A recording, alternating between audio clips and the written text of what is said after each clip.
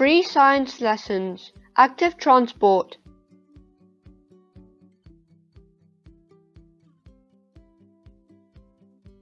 Root hairs take in minerals and water.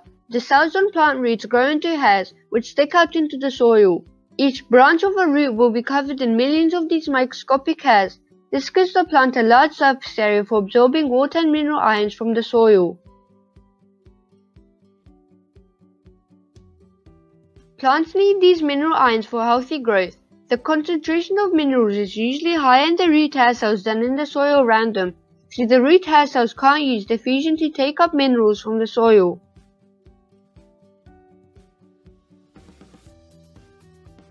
Root hairs take in minerals using active transport.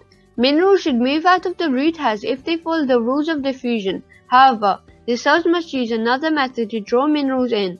That method is called active transport. Active transport allows the plant to absorb minerals from a very dilute solution against a concentration gradient. This is essential for its growth, but active transport needs energy from respiration to make it work.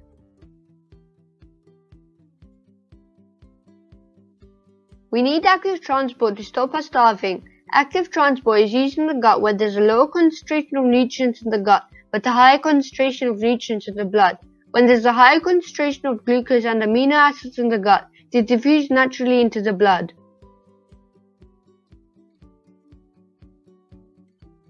But sometimes there is a lower concentration of nutrients in the gut than there is in the blood. This means that the concentration gradient is the wrong way. The same process used in plant roots is used here, active transport.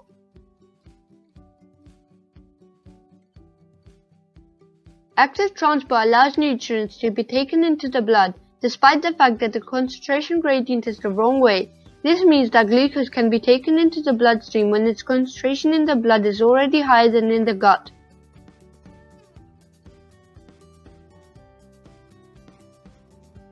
It can then be transported to cells, where it's used for respiration.